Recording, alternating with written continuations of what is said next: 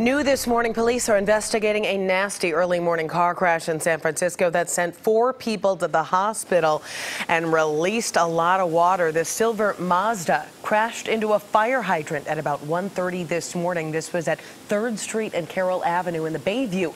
The damaged hydrant sent fountains of water 30 feet up into the air and did cause some localized flooding. As you can see, police say speed appeared to have been a factor. Crews were eventually able to turn that water off, leading to the hydrant.